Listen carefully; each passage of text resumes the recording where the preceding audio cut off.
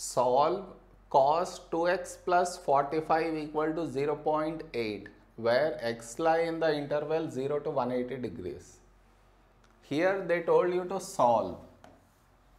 So you should find the values for x satisfying this equation, and also it should lie in the interval 0 to 180 degrees.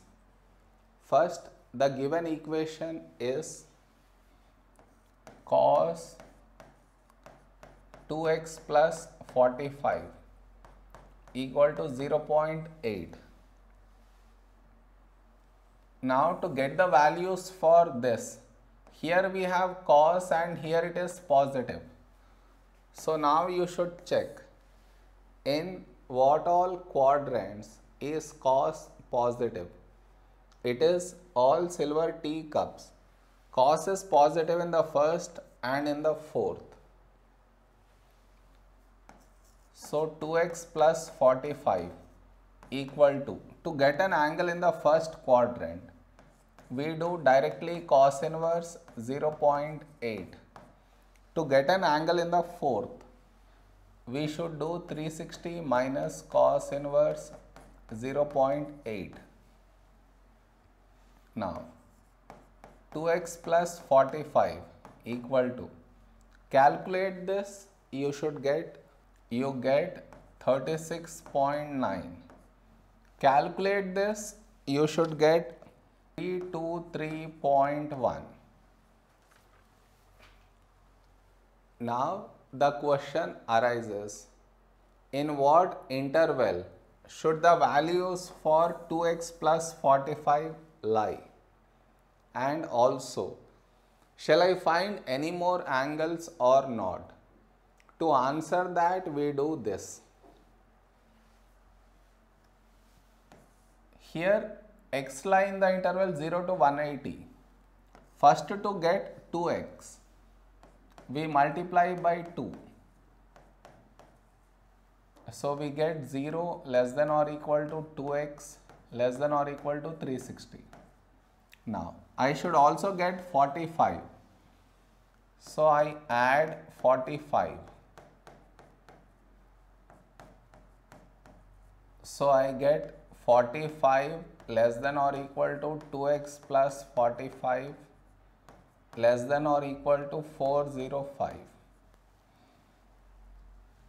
Now the values for 2x plus 45 should lie in this interval.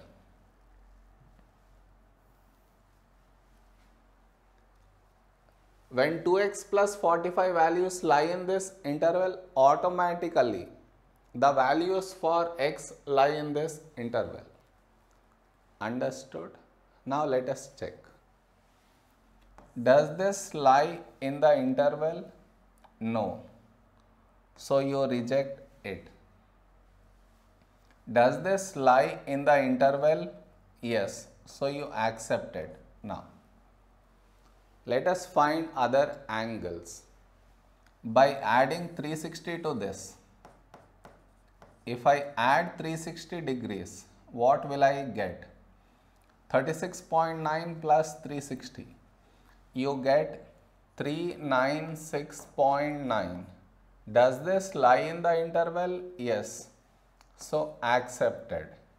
Now, if I subtract 360 from this, I get minus 323.1. That do not lie in the interval, so you reject it. Now if I add 360 here, this value do not lie in the interval, so reject it. So we got values for 2x plus 45, 323.1 and 396.9. Okay. Now we should get the values for x. For that, first I should remove 45. For that, you subtract 45.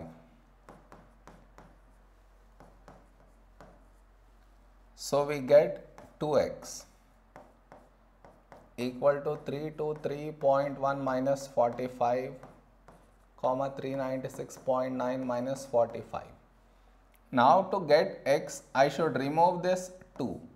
For that, I divide by 2.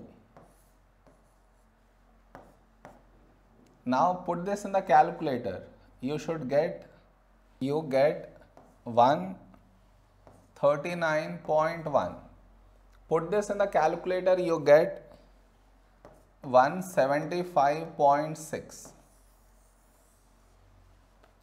This is our answer. Am I clear?